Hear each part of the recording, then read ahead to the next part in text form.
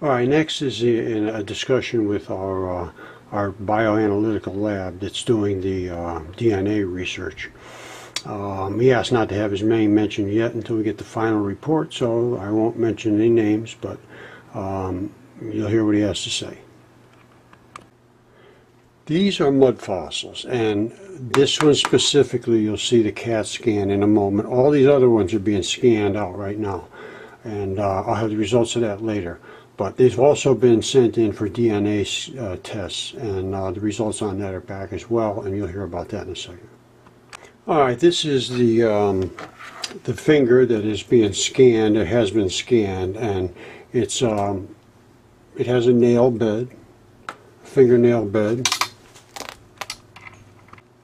As you can see in the CAT scan, the areolar soft tissue, which is filled with little voids because of the fluids that were in there, that's on the outside, that's standard. And then you can see the bone shadow in here. The soft, spongy bone is in the inside, and the harder exterior bone is right there on the outside. It's very clear. Well, I've had several discussions with very, very high quality people that are in the structural physical anatomy world, and they fully agree with everything that I'm saying. However, some of the words that I use, like investing, the skin invests here and things like that, they sort of take question in some of that. But if they had no factual dispute about what I'm saying, it is, nobody's arguing that point with any substance. They just say, the best they can say is that they don't know anything about fossils. The architecture looks correct. They have no clue about fossils. Certain amount, you can only get a certain amount of base pairs normally.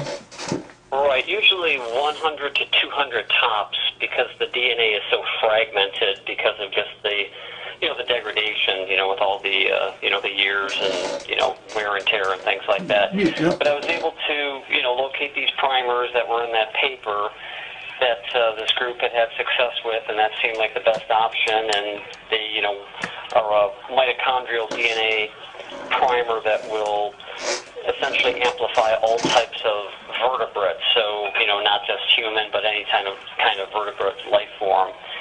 And so they were sort of a universal type of fit for these samples, because we don't know obviously what the samples consist of. So the sequence that came back, and it was roughly, for each of these fragments about 100 base pairs, matched them up in the database, and they matched with the human mitochondrial. There's two regions of the mitochondria. One is called the D, like the letter D is in dog, the D loop.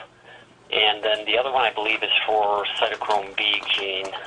The mitochondria has several different genes that it consists of, but these primers were specific for those areas of the mitochondrial genome. So, so I, considering where we, started a couple months ago, that's, those are nice results to have. Yeah, that's kind of amazing. The PCR and now the DNA sequencing. So. Wow, and how refined down is this? I mean, it's in the human genome family, meaning it's not a monkey or a primate. I mean, it's a primate, but how refined into right, exactly. Yeah, no, in the database it's showing, for that region of sequence that I obtained for these fragments, that they match up with, 100% identity to, the human mitochondrial genome.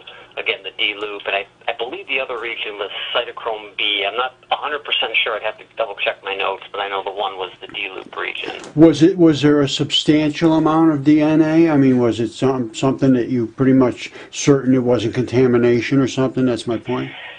Yeah, I've run the negative controls all along, and I haven't had anything.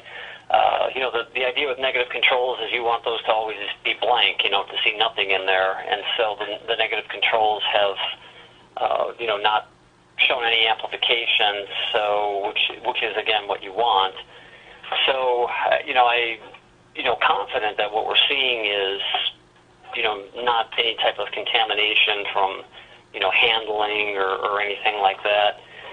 So, the amount of DNA that was in the extractions too was, for ancient DNA, it was relatively substantial. So, I I don't think that there was any kind of contamination with anything. Okay, coming up is a brief discussion with the people that are doing our scanning for the fossils out in Michigan and they're in Ontario. It's Jesse Garant and Associates. As you know, I don't know. Did you see the video that I sent you about the DNA? Yes, I was on there yesterday. Yeah, the DNA is 100% human. Wow, that's unbelievable. 100%. And that's in 2 samples. Now, I drilled deeply into these. It was not something on the surface. I mean, and this guy knows what he's doing. This is the latest kind of research and investigative tools they have to dig out these mitochondrial DNAs. I don't know if you know much about this, but it's a special piece of the DNA that... Right. Okay, so you guys don't understand that. But anyway... Yeah.